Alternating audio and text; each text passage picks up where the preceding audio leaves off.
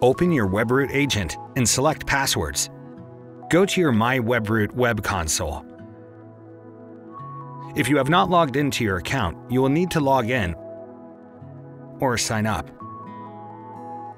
Once in your account, go to the Password Manager tile and click Set Up Now. Please allow some processing time if this is the first time you have set up your key code to connect your account. Click Confirm while setup starts taking place.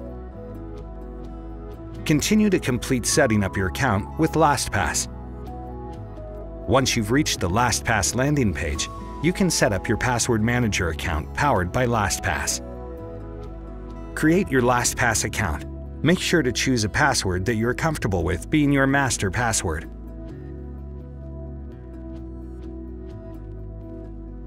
Once your account is set up, you can continue to the LastPass portal. You've linked your Webroot and LastPass accounts.